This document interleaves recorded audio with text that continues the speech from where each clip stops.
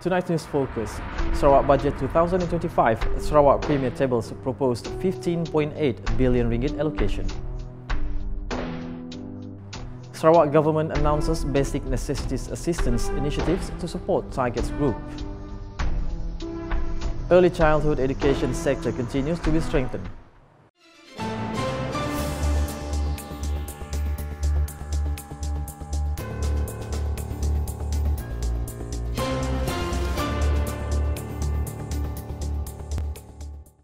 Assalamualaikum and good evening. The news begins with the 19th Sarawak State Legislative Assembly Dun sitting.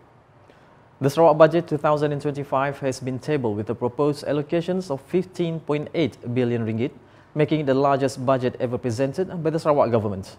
Sarawak Premier Datuk Patinggi Tan Sri Dr. Abang Abdul Rahman Zohari Tun Datuk Abang Openg said this expansionary budget marks an increase of 2.2 billion ringgit or 16% compared to 13.6 billion ringgit in 2024, aimed at boosting government spending to further stimulate the economic growth of Sarawak. He explained that the budget with the theme Together Building a Prosperous Future allocates 4.9 billion ringgit for operating expenditure and 10.9 billion ringgit for development expenditure. The 2025 state budget will continue to be an expansionary budget to boost government spending that will further stimulate the state's economic growth. Thus, this budget proposes to increase the operating and development expenditure from 13.6 billion ringgit in 2024 to 15.8 billion ringgit in 2025,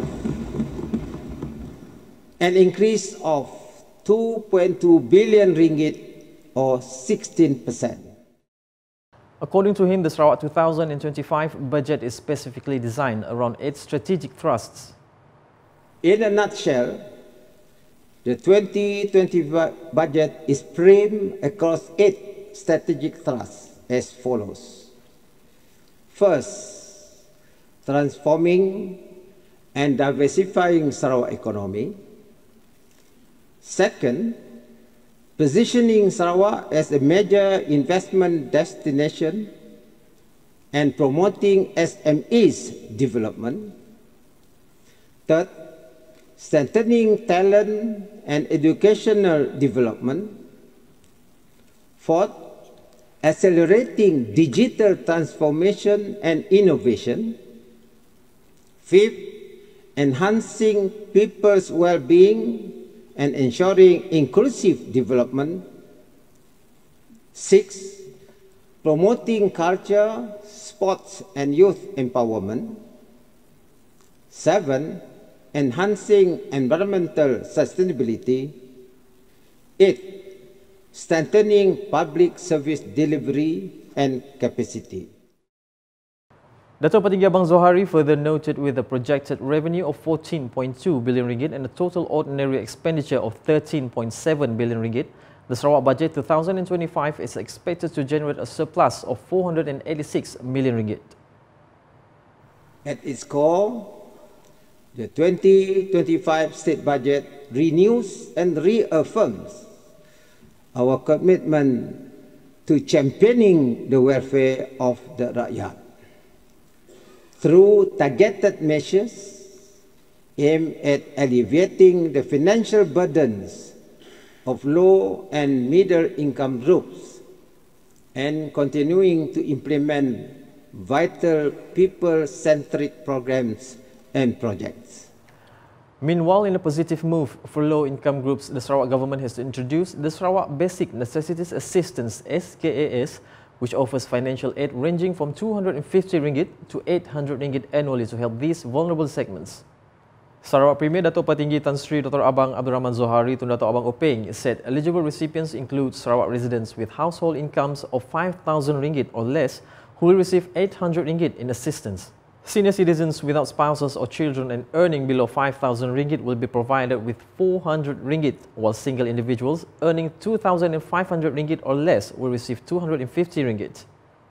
This assistance will help them to purchase basic food items such as rice, flour, cooking oil, sugar, and other basic essentials. For this purpose, my administration will allocate 450 million ringgit next year, which will benefit not less than 850,000 recipients. With this assistance, I may say that everyone will have food on their table. Datuk Petinggi Abang Zohari also highlighted that the Gabungan Parti Sarawak GPS government is investing in senior healthcare through the implementations of the Senior Citizen Health Benefit Scheme. He elaborated that for 2025, 50 million ringgit will be allocated to benefit 100,000 senior citizens, providing cashless medical assistance of 500 ringgit for medical bills at approved panel clinics, particularly targeting the M40 and B40 groups, many of whom are retired or without a stable income. On another note, the Sarawak government continues to bolster the early childhood education sector in the region by allocating 20 million ringgit to Sedide, a Sarawak-owned early childhood education provider. Sarawak Premier Datuk Petinggi Tan Sri Dr. Abang Abdul Rahman Zohari Tun Datuk Abang Openg said the allocation is aimed at enhancing access to quality early education, particularly for underprivileged families. He further announced that the Sarawak government will provide 14 million ringgit for the annual special grant to the all-registered early childhood care guidance education institutions in 2025. To ease the burden of parents, an allocation of 2.5 million ringgit will also be allocated next year for Tadika and Taska fee subsidies. The Sarawak Premier added that the subsidy will benefit approximately 2,500 children whose parents' monthly income is 7,000 ringgit and below. By providing this assistance, we aim to increase Sarawak children's access to early childhood education. Sarawak is anticipating a revenue of 14.2 billion ringgit next year, making it the highest revenue ever projected for the region. According to Sarawak Premier Datuk Petinggi Tan Sri Dr. Abang Abdul Rahman Zohari Tun Datuk Abang Openg, this revenue is expected from several sources including taxes, non-tax revenue, non-revenue receipts as well as grants and reimbursements from the federal government. He noted that the non-tax revenue will be the largest contributor at 7 billion ringgit or 49% of the total estimated revenue. 2.7 billion ringgit from cash compensation in lieu of oil and gas rights. B. 2.9 billion ringgit from dividend income. C. 853 million from interest income. D. 400 million ringgit from land premium. E. 120 million ringgit from cash compensation in lieu of import and excise duties on petroleum products. And F. 26 million from others, including licenses, service fees, permits, and rentals.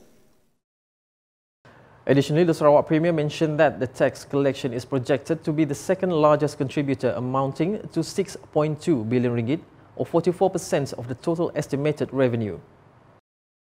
5.1 billion ringgit from state sales tax, of which 4.1 billion ringgit from crude oil, liquefied natural gas, and other petroleum products.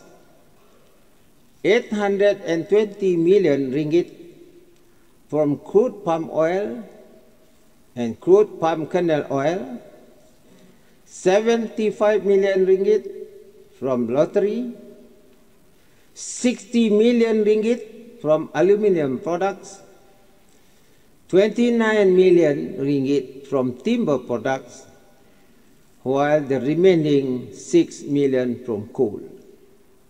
B. 620 million ringgit from raw water royalty. C. 100 million ringgit from forest royalty, timber premium and tariff. And D. 422 million ringgit from mining royalties, land rents and others. Datuk Petinggi Abang Zohari elaborated further. Non-revenue receipts are expected to generate 32 million ringgit, mainly for unclaimed deposits, overpayments recovered and disposal of vehicles. He also revealed that grants and reimbursements from the federal governments are projected to reach 937 million ringgit, considering the federal government's decision to increase the interim special grant rate for Sarawak from 300 million ringgit to 600 million ringgit effective next year. On a related matter, the Sarawak Premier stated that 6.8 billion ringgit or 62% of the 10.9 billion ringgit proposed for development expenditure under the Sarawak 2025 budget will be allocated for rural development initiatives to ensure that rural residents benefit from developments in line with urban progress. For this purpose, he noted that Sarawak government has taken steps by providing various initiatives, programs and projects aimed at accelerating rural development and addressing critical infrastructure gaps. Programs and projects set to transform our economy, enhance the lives and livelihoods of our people are included in the 2025 budget as follows. A. 650 million ringgit for the implementation of Project Rakyat. B. 420 million ringgit for Google Transformation Projects RTP. C. 265 million ringgit for program Project HAS. The Sarawak Minister of Finance and Economy added that 9 regional development agencies will also receive a total allocation of 300 million ringgit under this budget. Additionally, 742 million ringgit will be provided through alternative financing to support the implementations of various programs and projects such as roads, electricity supply and water access to better connect rural areas with economic hubs. These projects are anticipated to generate substantial economic benefits for the state, create new job opportunities for local communities, and stimulate growth in the construction and service sectors. Meanwhile, Sarawak students pursuing their studies at higher education institutions IPT across the country received good news, as they will soon receive a pocket allowance of 1,200 ringgit each through a special assistance initiatives introduced by the Sarawak government. Sarawak Premier stated that this financial aid will benefit 25,000 Sarawakian students from low-income families with a household per capita income of 1,500 ringgit or less per month. The money given is to be spent on food and essential goods to help them mitigate the cost of living. Under this budget, a sum of 30 million ringgit will be allocated for this purpose. He added that 500 ringgit book voucher will also be provided to IPT students, whether in public or private institutions in Sarawak, from families with a per capita income of 1,500 ringgit or less per month as part of an initiative to help cover educational costs. Additionally, he announced that free laptops will be given to Sarawakian students who successfully enroll in public or private higher education institutions, IPTA and IPTS, from families with a per capita income of 1,500 ringgit or less per month. This assistance will empower our students with the essential technology they need to excel in their academic pursuit, with an allocation of 30.5 million next year, which will benefit 10,166 students from Sarawak. And that's the English edition with me, Saiful Bahri. Muhammad. More news can be found in our official portal ukas.sarawak.gov.my and social media platforms including Facebook and YouTube. To conclude the UKAS Bulletin, watch the feature on the Premier's Vision 2030 for eco-friendly transport. #Saluran Informasi Rakyat. Have a good night. Visi Premier 2030 Eco-friendly transport. Pengangkutan lestari merujuk kepada pelepasan karbon rendah dan sifar, cekap tenaga, medium pengangkutan yang berpatutan termasuk kenderaan bahan api elektrik dan alternatif selain bahan api domestik. Transit aliran automasi ART dijangkakan menjadi sistem transit awam pertama di dunia menggunakan bahan api berkuasa sel yang akan bergerak di atas laluan khas. ART menjadi pusat projek sistem pengangkutan Bandar Kuching KUTS yang bermula dengan fasa 1 meliputi jarak 70 km di 3 laluan, laluan biru, laluan merah dan laluan hijau di Kereta Kuching. Perkhidmatan bas hidrogen dan elektrik. Bas hidrogen diperkenalkan pada 2019 manakala bas elektrik pada 2021 di dalam sistem pengangkutan awam bandar di Kuching.